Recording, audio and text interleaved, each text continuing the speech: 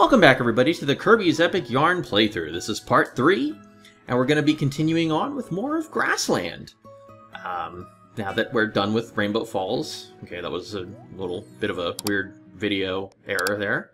But before we do that, we're going to go head back to Cruelty Square. And we're going to play a little hide-and-seek with Zeke. Because, you know, it's fun, and I think you have to do that to get stuff, I guess, to complete the game 100%. But, you know, they're pretty fun, nonetheless. Pretty simple and straightforward, you know, like I said before. Game is very simple and straightforward, just in case anybody didn't get that last time. Okay, so we're going to be going through this level once again with the area with the waterfall. Okay. Yeah, great, awesome. It's like, I feel like this shouldn't be hard, but for some reason I find it hard, and I don't know why. But, you know, we're gonna continue on, we're gonna get through this, you know, little by little. Some things being harder than they should be, but, you know, we'll get through it, okay? You know, I'm really wishing that there was some sort of a double jump function, or, you know, like an inflate function, but unfortunately not, so I have to take the long way back across these platforms. Make sure very carefully we jump across them to get our second little guy. And, oh, there's the, oh, sneaky, okay. Oh, free thing, free stuff, I gotta collect it. I do like how the Waddle Dees don't seem to actually hurt you. I'm not going to get that, am I? No, of course not. I do like how the little Waddle Dees don't actually hurt you. Although I think it's when they do that little dash thing. Oh, there's a little umbrella there. That's very, very kind, very thoughtful. And to bring that little umbrella there. Hey, what are you doing taking a shower back there? We're playing hide and seek. Alright, I found all my friends. And there you go. Those are my friends. Got 99 beads, and we're done with that hide and seek maneuver. Game-o. Found this while I was hiding. Okay. What is it? Rainbow dot fabric. Okay, this is, what is this? Oh, oh, that's right. Kirby has his own apartment. I think this is something that you can use to customize it and, you know, spruce it up, make it fancier, make it the way you want. They give you plenty of options, apparently. You do more hide and seek, you get more options for your apartment. That's, you know, that's... How could you possibly ask for anything more than that? I mean, really. Alright, so we're going past that little question door. I'm not quite sure what was going on there. To the Big Bean Vine, which we unlocked at the end of the last video. Now, I'm going to be completely honest and straightforward with you guys. You know, I'm gonna be transparent with you. This is actually my second attempt doing this level. I did a little bit of fancy editing. What happened was, I'm gonna point out the part of the stage that, you know, kind of messed me up. But we'll get there when we get there. In the meantime, we're jumping on the Big Bean Vine, going up and up and up, as you would imagine a big bean vine would entail, you know, like Jack and the Beanstalk and whatnot. Hey, you there, no sleeping on the job. That's not okay. Oh, yeah. I don't know what's going on with those little video errors. It might be my Elgato. Like, this was a long time ago I recorded, unfortunately. I know, it's been a while. But as of late, I've been noticing that my Elgato has been showing some problems, maybe showing some age, and this might have been when it started, all these years ago.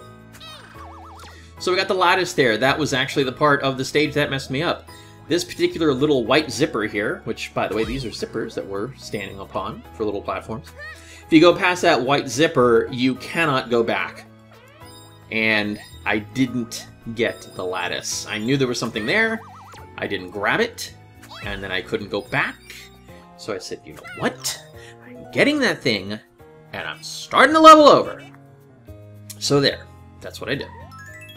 Got a little fabricy CD for the Big Bean Vines background music. Oh my goodness! Whoa, wow! little thready, fabric-y fireball there. Very dangerous.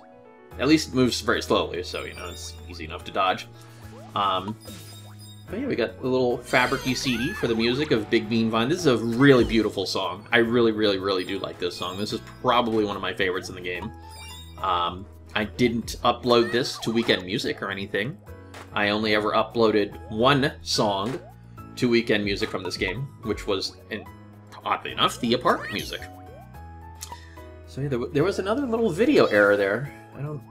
I guess it's just gonna happen just a few times or something. Hopefully not too many times. What is going on? What is that thing? Was it like a big caterpillar? A big grub? Like, what happened there? Like, why was he was spitting out string? Maybe it's a big caterpie. Oh, yeah, okay, now I'm on board, see?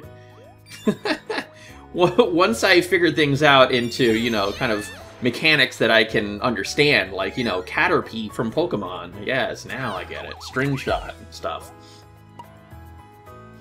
If there's anything that I really don't like in video games, it's endlessly spawning enemies. Obviously, it's necessary for this part of the stage, but I don't appreciate it. Oh, what happened there? I was on the balloons and then the balloons popped. Oh, I see. Oh, you can't stand on the balloons for too long. Oh. Okay, that kind of got me there. Couldn't remember how the mechanics of this stage worked, but hey. Got this little button fly guy. And he's out of here. I don't even know where he went. Was that him? Did he just explode, like, at the top of the screen? And then fall? That was very strange. So you have to be careful with these balloons, I see, because apparently Kirby's so heavy that standing on those balloons will deflate the helium. Also, what did that Cloud Pillow item say? It was like a 99% chance of getting good sleep or something? That's good. I like that. You know, I've never actually had a Cloud Pillow in my life, but, you know, I'd imagine it would be quite comfy. Oh, dear. Oh, goodness, right at the end there. almost lost it right at the end.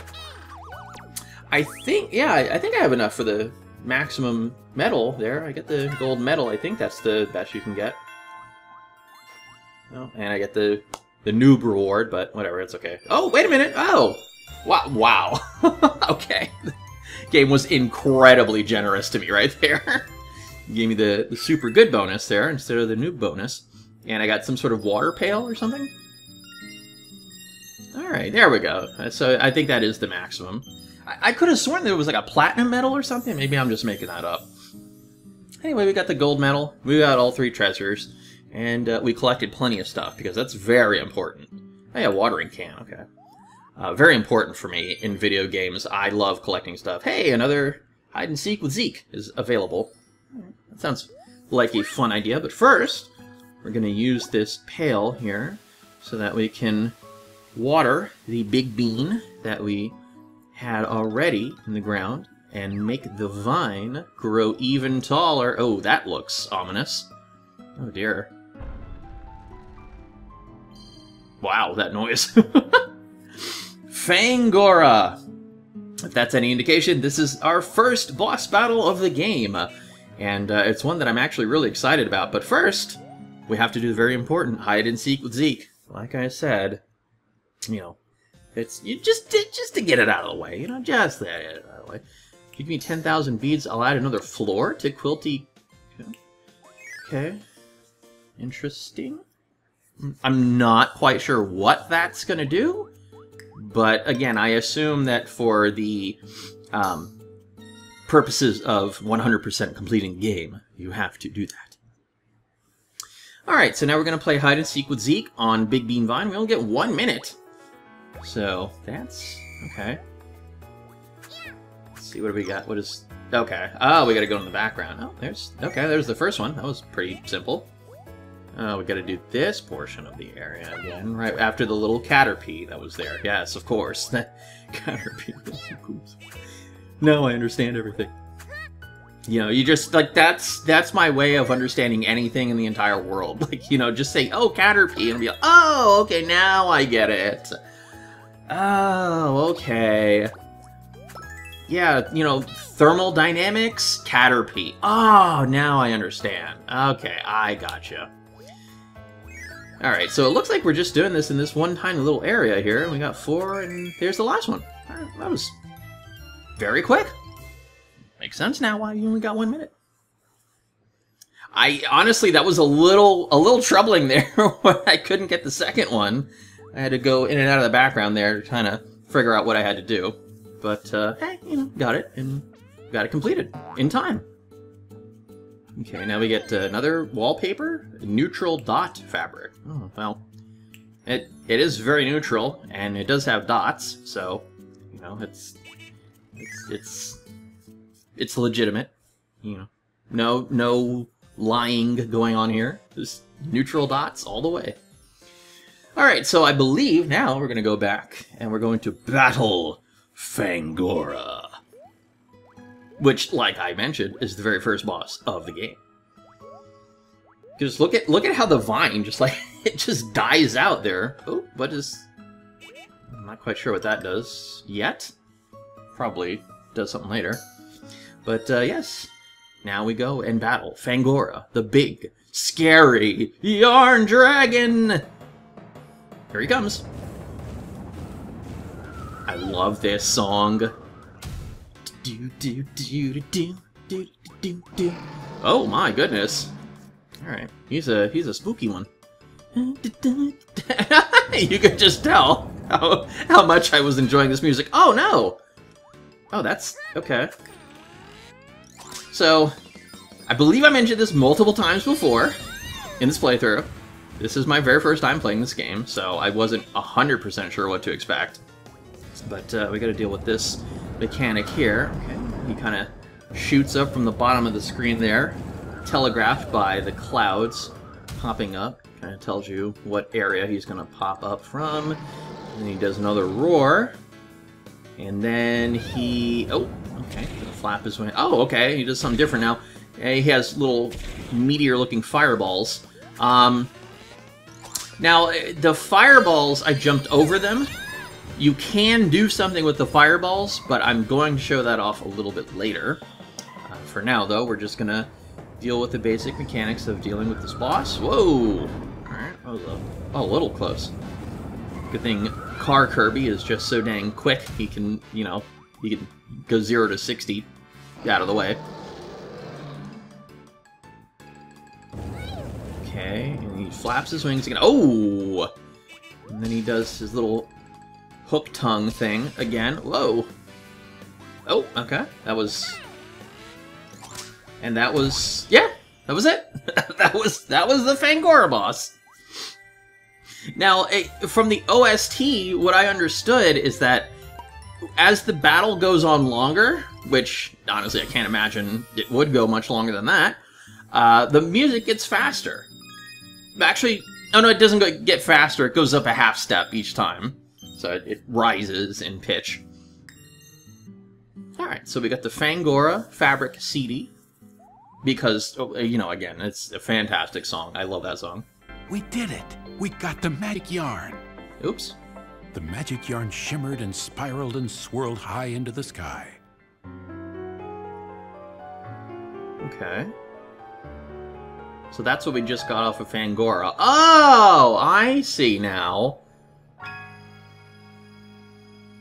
The yarn weaved its way into the fabric of the kingdom and stitched 2 pieces of patch land together. Okay, so that's what we're trying to do here. Grumble, grumble. Kirby's tummy was growling, so he went searching for food. Too bad there aren't any tomatoes up here, he thought. Suddenly, the tree started rocking back and forth. Oh, no. Kirby thought it was an earthquake, until he saw Prince Fluff shaking the tree. This is how we get food in Patchland. Kirby tried to hang on for as long as he could. Hang on, Kirby. Very long at all. Oh.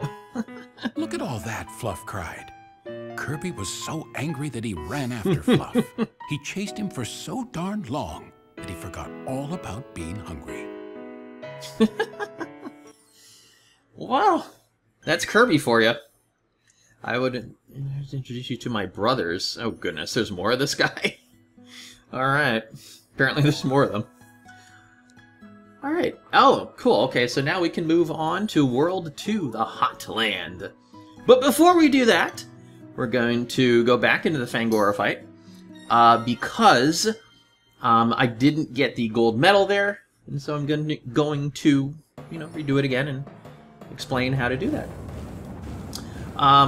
So yeah, I was a little confused at first as to, like what that glowy yarn was that Fangora turned into. And then when I saw the little cutscene thing happening, then I understood what's going on here and what we're trying to accomplish. Whoop. Alrighty.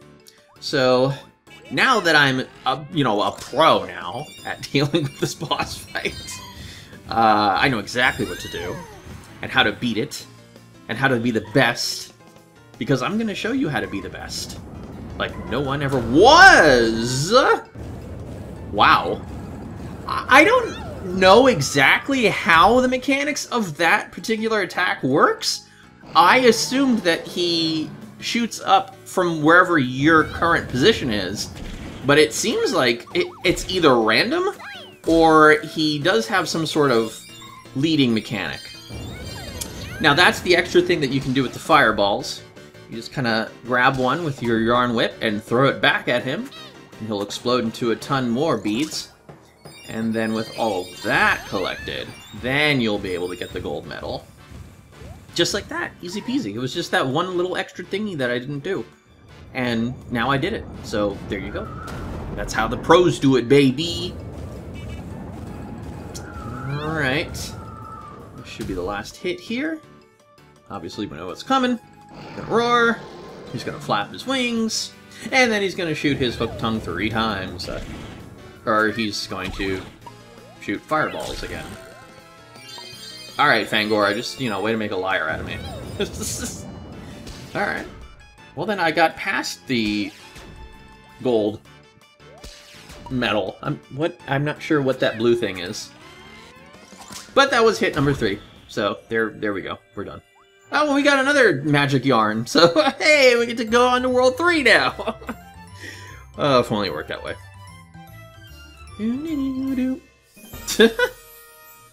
I do love their little dance numbers, they are fantastic. Alrighty, so from bronze to silver to gold, we got it all. We got it on lock, as the kids say.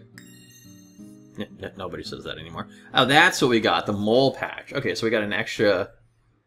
Oh, that's... Okay, so I actually had to go back into that fight again to get that patch to unlock the little question mark thing that was there. We saw earlier. Oh, look at that. He just kind of digs it away. That's adorable. And that unearths just enough to allow us into the mole hole level.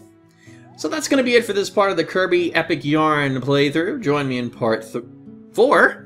Where we'll be doing more of Grassland. See you all next time.